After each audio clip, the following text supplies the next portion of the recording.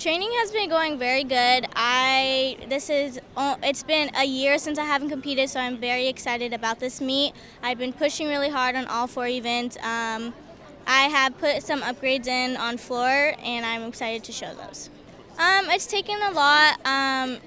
When I had came back from P&Gs, it kind of took me a while to get back into action, but I still pushed through.